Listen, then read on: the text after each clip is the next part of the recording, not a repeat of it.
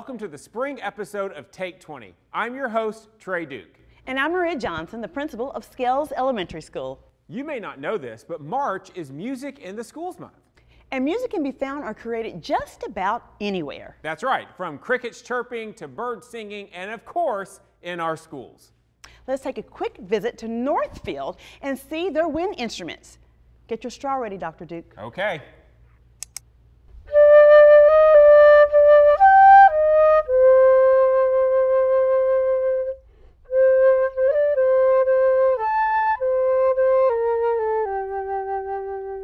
Miss No, that sounds awesome. What are you playing? I am playing a piece by Johann Sebastian Bach. Johann Sebastian Bach. Tell me about him. Well, did you know that he was from the Baroque time period, which was a long time ago? That was about 1600 to 1750. He was a great organist, considered one of the greatest of all time. If you ever hear any organ pieces, chances are he probably wrote them. Okay. This month is his birthday. He's going to be like 300 years old. Yes. That's pretty old. Right, and I'm practicing this because it's Music in Our Schools Month, and so I want to share this with my students. That's going to be perfect. It sounds awesome. Thank you. While you were playing, it reminded me of how I use my fingers on a recorder as well, and it seemed to be very similar. It is. I noticed that when you were playing your flute, the more fingers you added to cover the holes, the lower the pitch. Exactly. And I want to see if it does the same thing on my recorder.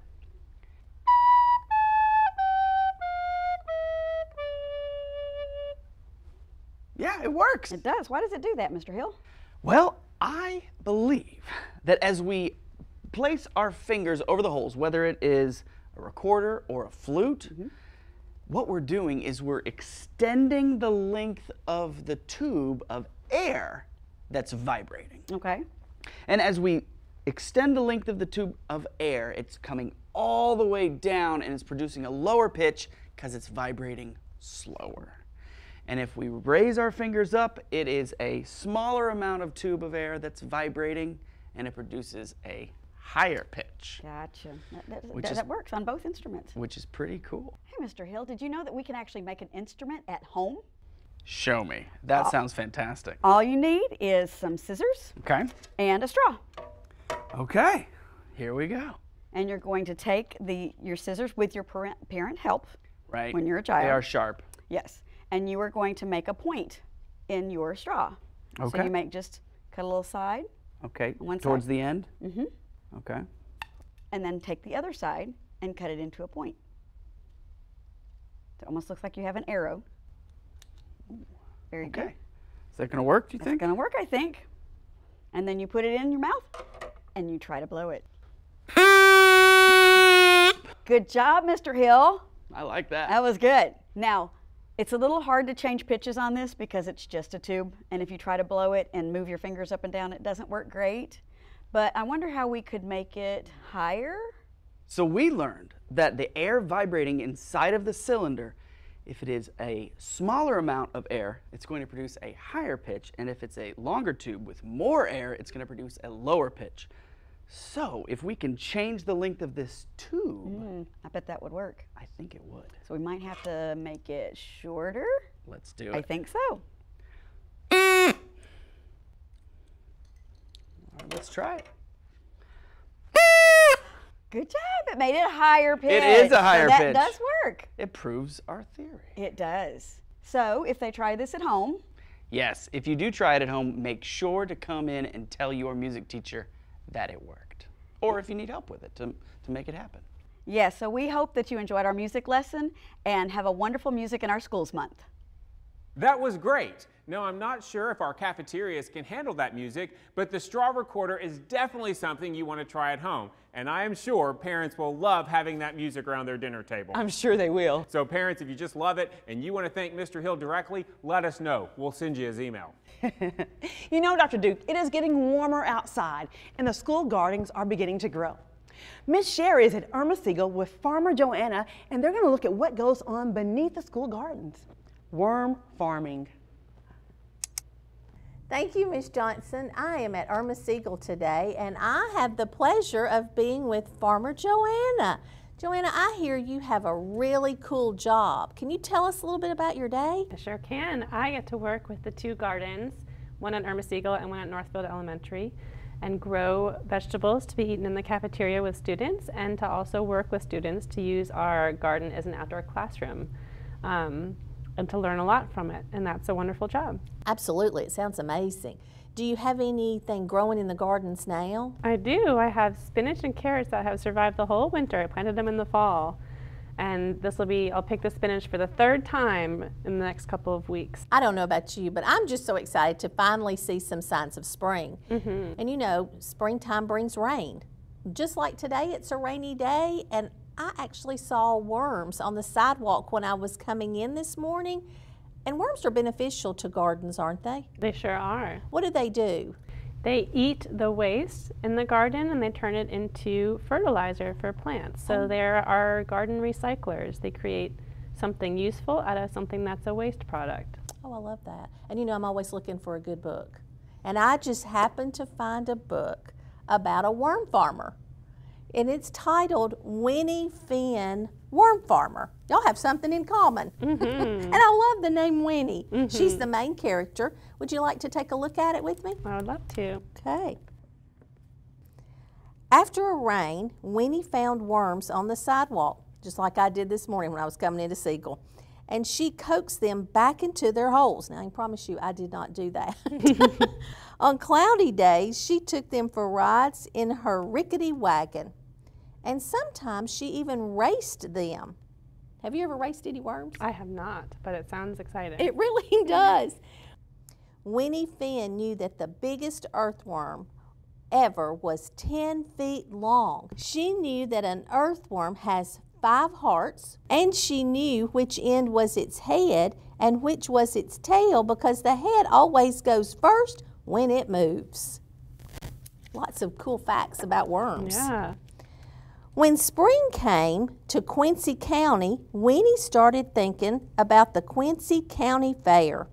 The fair had prizes for things like the best looking puppies, the best laying hens, and the best growing corn stalks. Winnie Finn wanted to win a prize too. With the prize money, she could get herself a brand new wagon. Did they have a prize at the Quincy County Fair for the best worms? Oh no. I don't think so. I don't think they did either, but in this book, Winnie actually finds a way to help her friends out. And if you want to know what happens, you're going to have to read the rest of the book to see if Winnie gets that brand new wagon. And you know that you can go to your local library or your school library to see if they have Winnie Finn Worm Farmer. We actually have a worm farm here at Murfreesboro Elementary. No way. We do. Would you like to see it? Oh, I would love to see it. Boys and girls, why don't you come and join us at the worm farm? Let's see what that's all about. So, Miss Joanna, is this the worm farm? It is. Well, it's really not what I was expecting to see. Can you tell me a little bit about it? I can. Think of it as a 3-story apartment for worms. Okay. And worms like it cool and dark, so we have this black plastic to keep the light from getting in there. They live way down in the dirt, so you only see them coming out on rainy days like this when their homes are flooded. So tell me a little bit about what they might eat. Worms like to eat vegetable waste, so like a carrot top if you have carrot greens or carrot peelings, or old newspaper also. So what I hear you say is they might be a little vegetarian. Yes, yeah. Do you think we can look inside and see if we see any worms and maybe what they may be eating? We sure can. Okay, let's do it. Let's open up the lid. Okay. So this worm farm lives in our STEAM lab here at Murfreesboro, and Miss Gretchen takes care of it. She told me she fed it recently so that the worms wouldn't bite us while we were taking the look. That's good to know. So there's newspaper on the top, and you can see some banana peels, and there's a apple core in there for them to snack on. You know, where do they normally hide? They like it dark, so they're going to be down below everything. If you look in the, let me go on this side. If you look in the corners, maybe under the apple core, there's a couple worms down in here, but they all are also going to be down in the lower levels. So Farmer Joanna, as you're trying to find Here's a a little worm, one and you did successfully. How did this get started? So it got started, you fill up the lower level first, and you buy red wriggler worms. They're the ones that have a voracious appetite. They love eating plant waste. And so there was a purchase of red wriggler worms. They were put in the bottom and fed with some newspaper and some plant waste. And then as they eat that up, they move upwards to the top layers of this worm apartment. So Farmer Joanna, tell me why the worms prefer darkness over light. The sunlight dries them out. They need to have wet skin in order to survive. And so they want to stay where it's dark, where their food is, and where there's enough water for their skin not to dry out. Yeah. Ooh, there's a bunch of them right there. Sure are. There sure are. I can see them all. Eating up, what does she have? Shredded carrots and newspaper in here. These worms are great for the garden because they eat the vegetable waste, and something called worm castings is what they poop out. And that is a wonderful fertilizer for a garden. So you take that and put it in the garden here at Ermasiegel? I do, yep. So when Miss Gretchen has a full tray here in the bottom when the worms have eaten all the stuff, then she will let me know and I'll come and get those worm castings to put in the garden. Wow, that's a lot of worms. A lot of worms. You're going to have healthy gardens. You know, if I don't, I will never hear the end of it. So I might as well do it. There you go. I see its little head because it's moving that way. Sure is. It's cold. It's a little cold worm. They like it. They and like it's moving. Moisture. I'm going to just put mine back in. Okay. That's okay with you? That's great. Farmer Joanna, that's a pretty large one. I'm just glad there's not one in here that's 10 feet long, like Me too. Winnie found. I've never seen one that big. These ones are pretty small compared to that. Yeah, absolutely. There's just a lot of them, which means you must have a really healthy worm farm, would you say, since there's so many? I'd say so. A pound of worms, which is a lot of worms, eats half a pound of food a day. So that would be quite a lot of lettuce and carrots and banana peels. Well, the soil is drying out in here, so let's cover these worms back up and keep them from drying out. Sounds great. I noticed you had some peppers growing in the classroom. How do the worms benefit the sweet peppers as they grow? So right now it's springtime, so I'm starting seedlings to be planted out in the garden when the weather warms up, and peppers take a long time to grow. So with the soil that I use to start the seeds, I can mix worm castings in to help those seedlings grow big and strong before they get out in the garden as their fertilizer. You definitely have plenty of worms to work with, so we should have a lot of healthy plants. Well, this has just been amazing. I never knew there was so much to learn about worms and the benefits. But before we go, I probably need to hold a worm again. Somebody will be so proud of me. All right, well, here's one right here. And that's a big one. That's a big one. I'll give you this one then. Okay. Here we go. Now back to you, Dr. Duke. Wow! Now that's a great example of how our Farm to School program digs deeper into science. Oh, good pun. But I'm leaving the gardening and the worms to my Farm to School team. I'll join you in that. However, here's a garden that I think you're going to love, Miss Johnson. It's an art-inspired flower garden. Hey guys, this is Miss Davenport here. Me and Asa are here from Northfield Elementary. Asa, do you know what my favorite thing about spring is? What? Flowers. And today, Asa and I are going to be creating a flower garden. He's going to draw and I'm going to collage. So the first step when you're creating your flower garden is you need to gather your materials. Here, Asa is going to be drawing with crayons today. That was his choice. And I will be using a variety of papers, glue and scissors to do my collage. The first step is we are going to create a horizon line. That is where your sky and your ground meet. So Asa, do you want to grab a crayon? All right. We're going to take and we're going to draw a line in the middle of our paper. And that's going to separate our sky from our ground. Great job, Asa. Your horizon line looks really good. Now we need to add some color. So what color are you going to do your sky, Asa? Blue. He's going to do a blue sky. I think I'll do a blue sky too. So we're going to fill the top with blue, and I think I'll do the bottom green.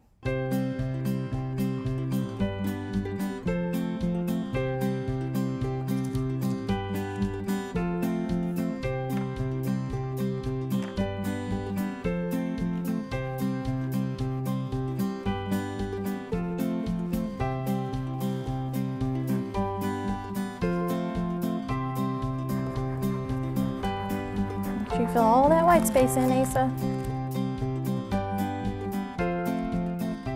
Okay, boys and girls, while we finish our sky and ground, you can finish yours at home. All right, Asa, your sky and ground look really awesome. I've got mine finished here too. Asa, it's time for flowers. Lots of artists are inspired by flowers. As you can see back here, we have Faith Ringgold and we have Romare Bearden, who are both really famous artists who used flowers as inspiration. So we also have some flowers out on our table, Asa, that we can look at while we create. So now we're going to add some flowers to our artwork. While Asa's drawing his flowers, I'm going to show you a quick and easy way to draw a flower. So first, we're going to start with a circle in the center, kind of like these two flowers have here. After your circle, you're going to start drawing your petals. Our petals are kind of like an oval shape, and you can draw as many petals as you want. Different flowers have different number of petals. So we're going to go, some petals have a point at the end. Okay, and we're going to go all the way around our flower with those petals. Flowers are symmetrical, so they are the same all the way around. That's called radial symmetry. And then when you're finished, you can color in your flower with whatever colors you like. I'm going to kind of do the same colors as this one has here. And this one kind of has some white around the edges, so I think I'll leave the edges white. And that's how you draw a quick, easy flower. Okay, so, wow, Asa, you're really working over there. You've got a lot done. So let me get started on mine so I can catch up with you. I'm going to show you how to collage flower. So just like we did on our drawing, we're going to start off with a round center. So I've got some paper and scissors here, and I'm going to cut a circle in the center. So I'm going to take and I'm going to glue my circle down to my paper, just like so. Now I can get started on my petals. I think I'm going to go with purple like I did before. And if you fold your paper before you cut it, you can cut a shape out. And ta-da, you have two pieces. Okay, I'm going to glue my pieces down to my flower.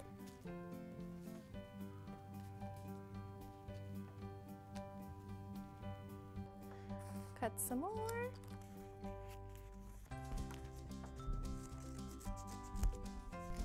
I'm just going to layer some of this color to give it a little bit of balance here.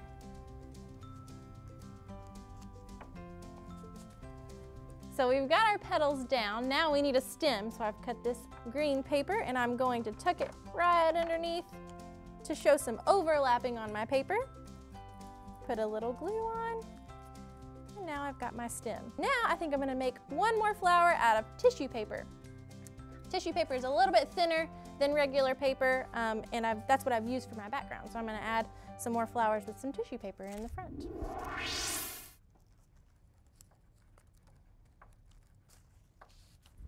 All right, Asa, that looks awesome.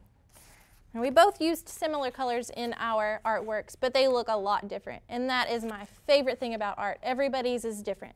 So when you're creating at home, it doesn't have to look exactly like ours, right? Make it your own. I love how our students and teachers across the district are reaching outside of their classrooms to learn new things. Absolutely. From music in our schools to flowers in our art classes, we have a group of dedicated and talented teachers leading the way. And we want to thank them and our students and all of our stakeholders for making sure everyone in MCS feels known, safe, challenged, and empowered. And we can't wait to see you next time. Have a great day.